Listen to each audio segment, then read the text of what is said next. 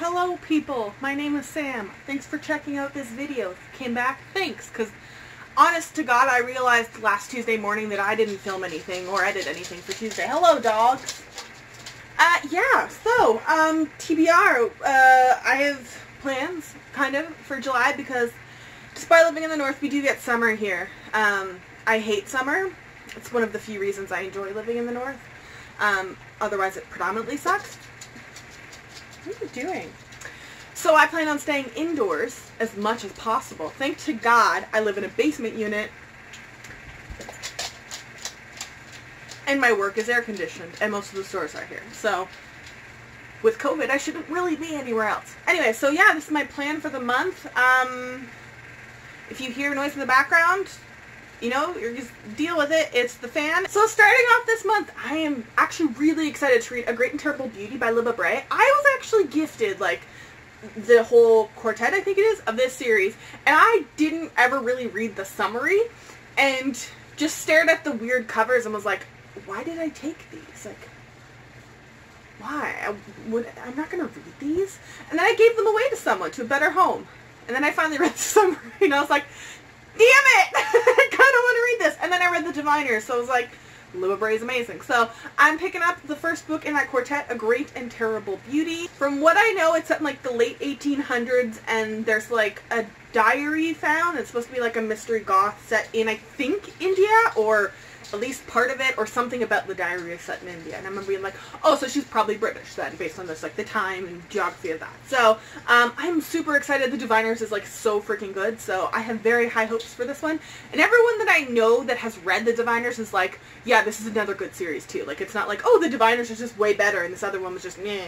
So hopefully I enjoy this. I am also going to be picking up A Wicked Magic. Honest to God, I never heard of this book until the cover got revealed, and I was like, ooh, it's purple and there's a cat on it. Interest peaked. And then I looked into it, and honestly the summary sounds awesome. A chilling adventures of Sabrina meets The Craft when modern witches must save teens stolen by ancient demons in this YA fantasy thriller debut. Dan and Lys are witches. The Black Book granted them the power. Harnessing that power feels good, especially when everything in their lives makes them feel powerless. During a spell gone wrong, her boyfriend, Lys's boyfriend, is snatched away by an evil entity and presumed dead.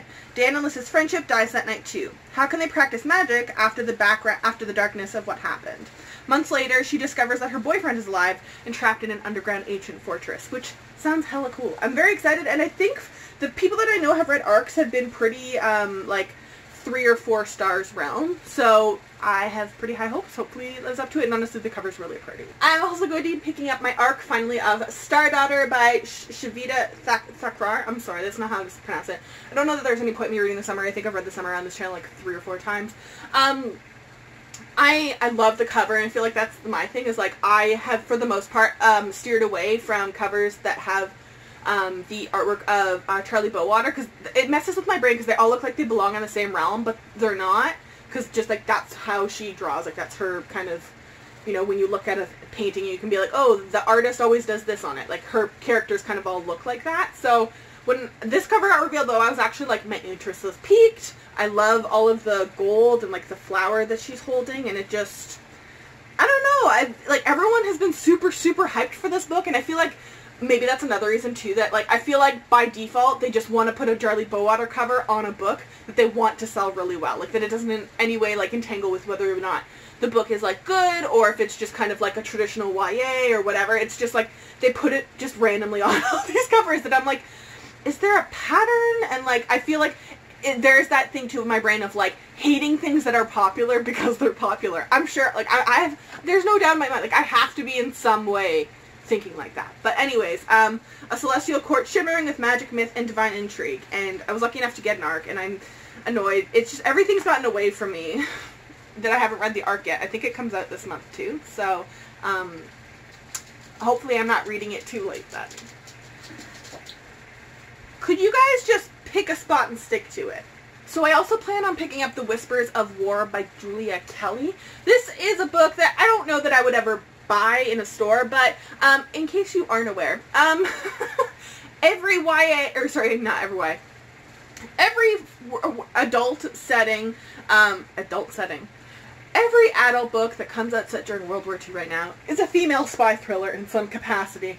So I read one every once in a while to just see what's going on in the genre and like to see if there's any kind of relation to like the holds and everything. You know, the amount of holds we have on something like The Huntress by Kate Quinn is astronomical. And this is one that just has a little bit fewer holds. The start of World War II looms over three friends who struggle to remain loyal as one of them oh wait, this is the author of Delight Over London. I still have not read that book either because I think it had a long wait list. In August 1939, as British watches the headlines in fear of another devastating war with Germany, three childhood friends must choose between friendship or country. Erstwhile socialite Nora is determined to find her place in the Home Office Area Precaution Department. Matchmaker Hazel tries to mask two closely guarded secrets with irrepressible, oh my god, you know what I'm trying to say, optimism. And German expat Marie worries that she and her family might face imprisonment with the internment camps, which we know lots of places did. Yeah, so, I mean, like, I don't know that I've really found a lot of these books to be super unique or kind of different from one another. Like, I read The Huntress and it was just meh to me. But sometimes I find things like The Lost Letters of Paris, I think it was, by Pamionov, and that book is, like, still with me in my brain. I still have the arc of it. I want to get a physical copy of it, but I'm just, like, waiting for it to go on sale because it looks basically like the same as the arc because of the paperback. Anyways, that book is just amazing. So I'm like, maybe I'll find another one of those. So I check in on this genre thing every once in a while. So this is just that. I am freaking excited to be picking up Lobizona by Romina Carval. No, wait, what's the author's name? I was going to say Carval. Garber, that's why, because Stephanie Garber and Carval. I really hope I love this because I've seen online, I think Wednesday Books is the publisher, and honestly, whenever I see a book is getting published under Wednesday Books, I'm like, oh, the publisher's actually going to put effort into the design. The cover will have a proper cover artist.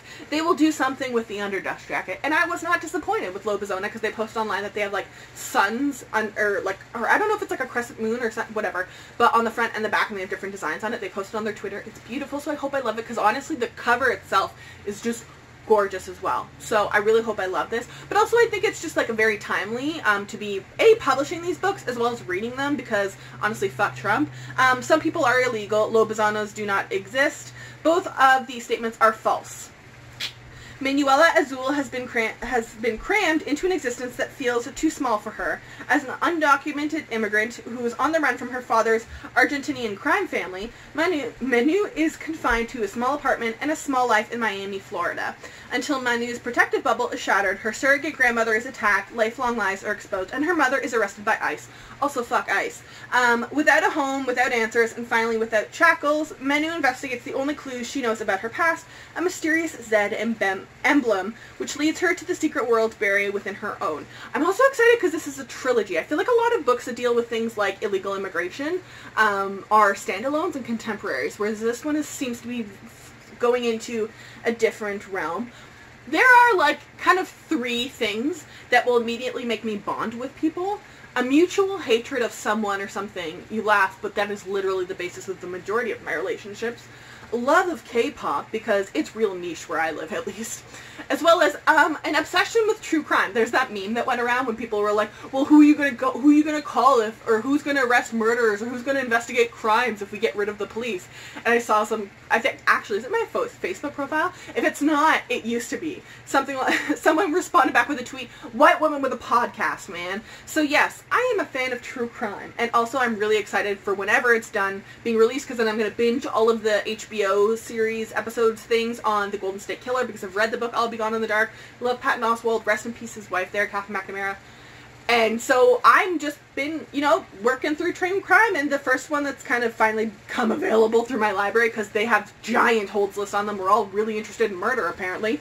America's First Serial Killer, Jane Topin and the Making of a Monster by Mary Kay McBrayer. I'm really, really excited about this. Also, the cover is really, really good.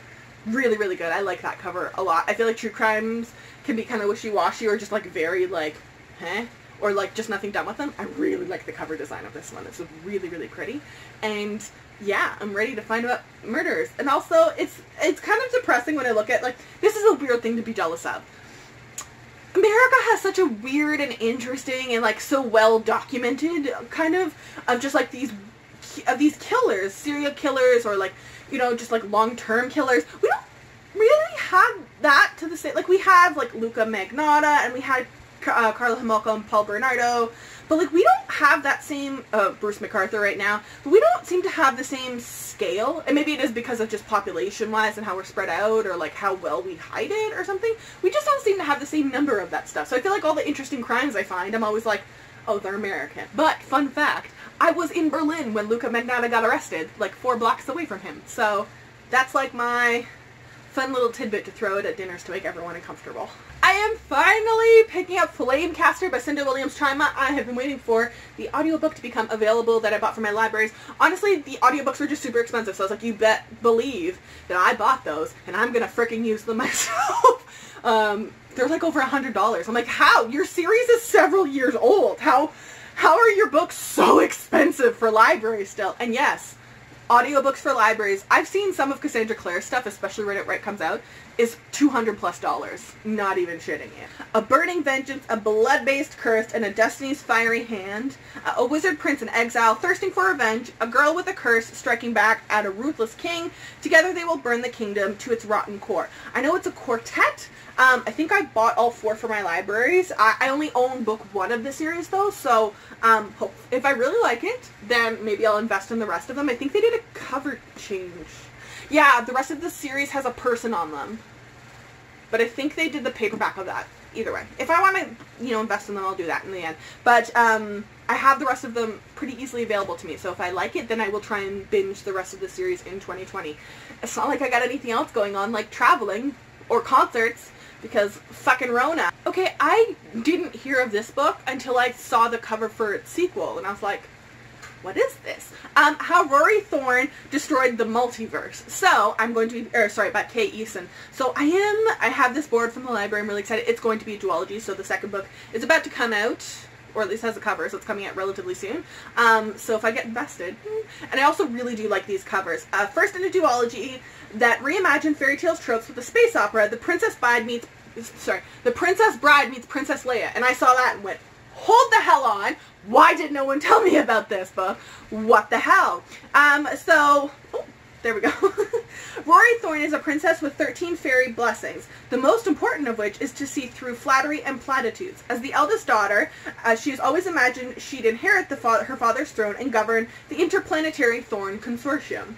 Then her father is assassinated with her mother, and then her mother gives birth to a son, and she is betrothed to the prince of a distant world. When Rory arrives in her new home, she uncovers a treacherous plot to unseat her newly betrothed and usurp his throne. That sounds awesome, and it really does sound like The Princess Bride meets Princess Leia, to be totally honest. There's very few times I feel like those like comparisons are actually like even remotely correct. And then there's sometimes where they put them and I'm like, why would you even compare it to those 2 books? There was zero chance they're ever going to compare in any capacity to those. Like, I literally saw something be compared as, what was the book? Something was like The Cruel Prince Meet the Night Circus. And I was like, do not ever throw those 2 together and then expect everyone to be like 5 stars across the board. They're going to de facto compare them to those 2 series, which are so iconically loved. Like, why would you set yourself up like that? Anyways, I'm very excited for Unconquerable Sun by Kate Elliott, I think it is. So, I've been watching this since, like, before the cover got revealed. And it was just blurbed as a gender-swapped Alexander the Great in space. And I was like, whoa! Like, I need that. And then they released the cover, and I was like, really? And especially with them being from Tor Publishing. Hi. Tor is extortionate in some of their pricing of their book. Their books are always several dollars more per book, unjustifiably, no matter the age genre, from every other author, or from every other publisher. And honestly, Tor is also really dickish to libraries. They delay releases for libraries and the pricing and everything.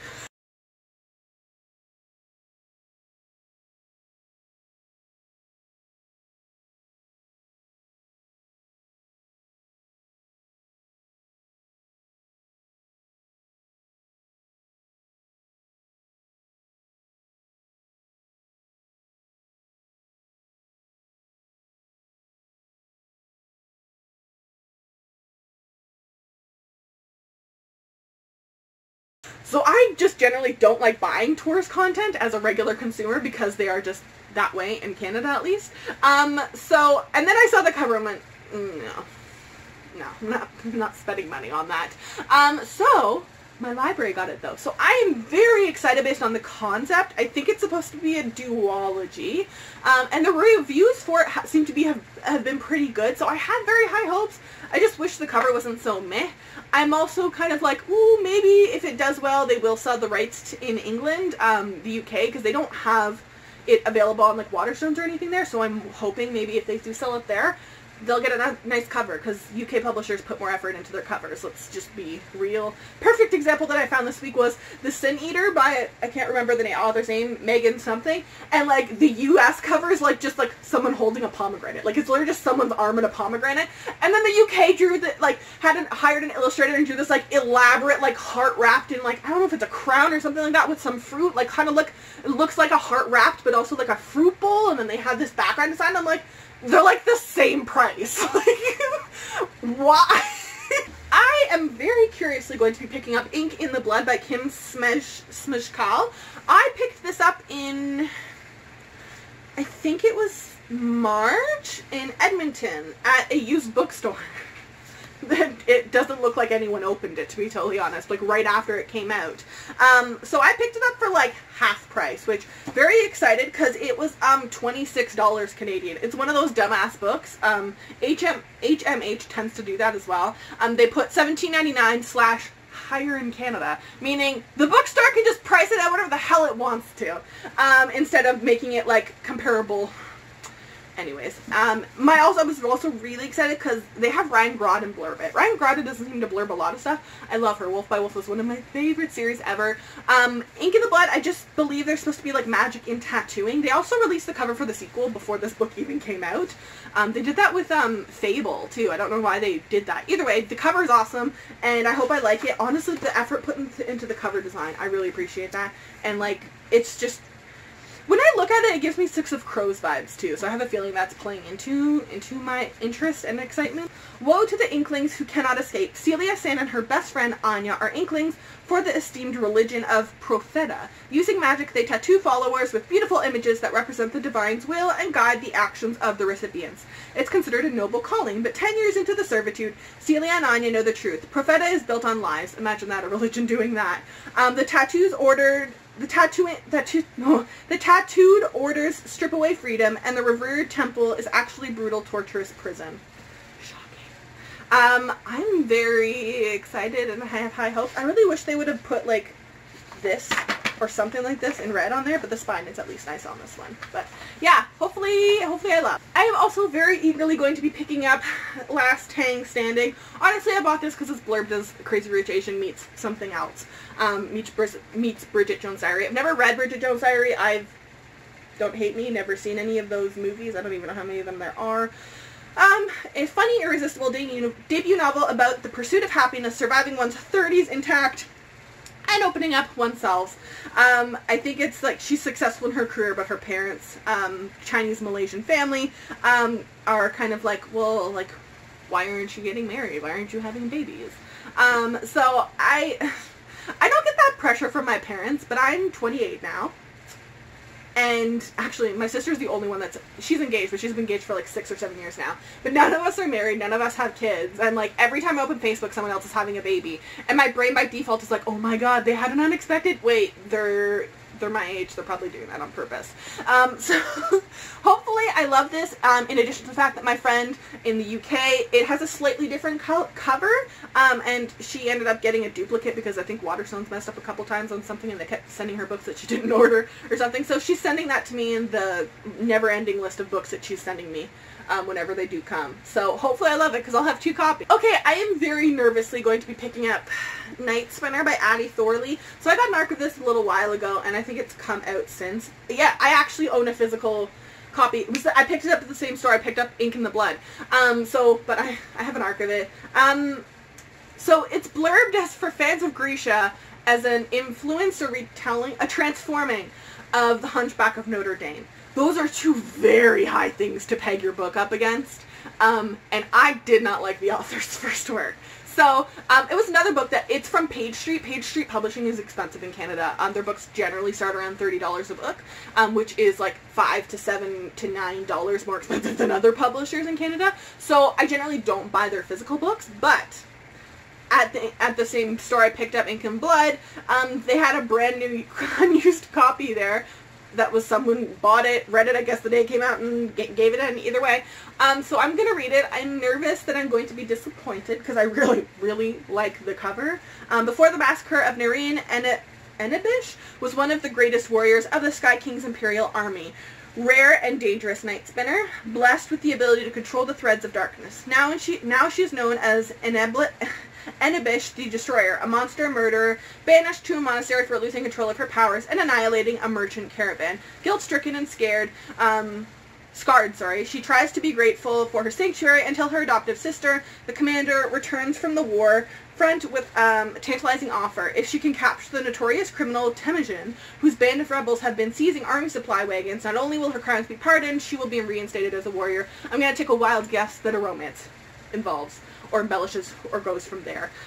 So yeah, I'm so nervous after how I felt about the first book because I went in with very high hopes on that one too. I'm gonna be totally honest, I haven't read the summary for that one. Why? It's written by Cynthia Hand. There's not much that she's put out that I do not like. So I'm going to give it a go. I think it's supposed to be like a multi-generational like family story. I don't think it's normally like something I would pick up if it was another author. But the cover is interesting. I like having the parallels, which piqued my interest. And it's Cynthia Hand. And I love, love, love the afterlife of, what's it called? Ooh. I was going to say The Afterlife of Holly Black, but I knew that wasn't right. The Afterlife of Holly Chase and then the My Lady Jane series. So hopefully I love this. And I'm just not going to read the summary going into it. I really don't care. I'm also going to be picking up Angel Mage again by Garth Nix. This is a book that I think I tried to read in February. So I tried to read it, I think I want to say it was the beginning of February when I was in Ontario and Quebec for my conference. And I just was having a hard time with a lot of reading quite a few fantasy books actually at that time. So I'm going to give it a go again. It's available from my library, so I'm going to pick up the audiobook and give it another shot. I just remember there was like an angel either sent back in time or frozen in time gets like reawoken and like starts causing shit in the world because the world is like the opposite of what the angel remembers. So it's been like a long time. And yeah, so hopefully I really like it because I know the Left-Handed Bookseller is supposed to be coming out in the next few months, I want to say. And again, I'm supposed to be getting a copy from the UK because the UK cover is so much nicer than the US one. Why do they keep doing that? I am also going to be picking up American Predator, The Hunt for the Most Meticulous Serial Killer of the 21st Century by Maureen Callahan. I've been on hold for this for quite a while, actually. The names of notorious serial killers are usually well known. They echo in the news and public consciousness. But most people have never heard of Israel Keys, one of the most ambitious and terrifying serial killers in modern history. The FBI considered his behavior unprecedented, described by prosecutors as a force of pure evil. He struck all over the United States, buried his kill kits, cache weapons, and body disposal kits in remote locations across the country.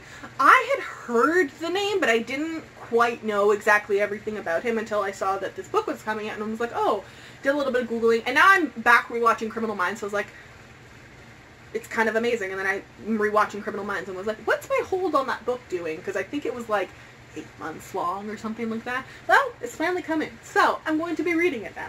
After picking up The Naming and the Riddle in July, I'm going to be finishing the series. So I'm going to be reading book 3, which is The Crow, book 4, The Singing, and then the spin-off, This is Carbon's, owns, I think it's a prequel story, I want to say. It's Cadvan's story. I think it was his prequel story, I want to say. Yeah, I'm pretty sure. Anyways, so then I will be done the series, and I can't believe I didn't hear of the series growing up. I would have loved this series. So I'm also going to be picking up The Mercies by Kieran Millwood Hargrave. I have actually I own somewhere. So I actually own the author's, this is the first book I've read by her, The Deathless Girls. I really enjoyed this book. It's also like stunningly designed, like holy crap. And I read it and really, really enjoyed it. I like her writing. So, The Mercy, this isn't actually, I think, published in Canada. I got this from the UK. And I think The Mercies actually did get published here, so I'm going to be picking it up. I honestly haven't really read the summary of this book. I just saw the name and went, I know that author's name, where do I know it? And looked and was like, oh, I read her book, I did like it. Alright, let's borrow it. Again, another one with a relatively long hold line because, I don't know, people were just suddenly excited for her book. So, I'm going to read it and hopefully really love it. I'm also going to pick up Diamond City, I think, by Florence Floors. Francesca. Why am I saying Florence? Francesca Floors. Oh my god. I kind of got re-reminded of this book when they announced the cover for the sequel. I don't know that it has fantastic reviews. It seems very middle of the pack. I don't know that it'll be anything special my A, but I just feel like I should probably give it a shot. I really like the cover. Good things don't happen to girls who come from nothing unless they risk everything. Fierce and ambitious. Aina Solis, as sharp as her blade, as mysterious as the blood magic she protects. After the murder of her parents, she takes a job as an assassin to survive and find a new family in those like her, the unwanted and the forgotten. Her boss is brutal, cold, with a questionable sense of morality, but he provides a place for people with nowhere else to go, and makes sure they stay there. Diamond City. Built by magic, ruled by tyrants, in desperate need of saving, it is a world full of dark forces and hidden agendas, old rivals, and lethal new enemies. To claim a future for herself in a world that doesn't want her to survive, she will win a game of murder and conspiracy, or risk losing everything. So it seems to have just like a lot of 3 stars, so hopefully it's something. I mean, I say that, but I think like The Deathless Girls also has like a really low rating, and I freaking love that book. So I really hope I like this. I have like optimistically high hopes. And I think the last book that I have planned for the month is Court of Shadows by Madeline Rue. This is the sequel to House of Furies, which I read, I think, last December or so. It was snowy. I remember listening to the audiobook. And the highways in northern Alberta here don't have, like, lights. So I remember it was cold, and there was snow, and there was no lights, and I was driving on the highway at like 6 o'clock, 5 o'clock in the morning or something like that. So that was fun. And so it didn't help that I kept hearing, like, the weird, like, the audiobook for it is, like, very, like, it's not just someone reading with nothing else done to it. So it was messing with me. But I picked up the second book from Book Outlet a little while ago, and now it's available from the library, so I will keep working my way through it with the audiobook, and hopefully love it just as much as I was pleasantly surprised with House of Furies, how much I enjoyed. So those are all the books that I plan on reading in August. Oh my god. Can't wait for 2020 to be done. Yeah, those are my game plans for August. Let me know if you plan on reading these or what your August plans are, and yeah, I'll link everything in the description box down below. I will make a Goodreads shelf with all these books on them and link that down below. Stay inside, wash your hands, Corona isn't a conspiracy theory, Black Lives Matter, what other shit is basic common sense, but we have to keep repeating right now. Get registered to vote, in the States especially, and yeah, I'm gonna go get an Animal Cracker Blizzard now because I'm 28, single, and have no kids.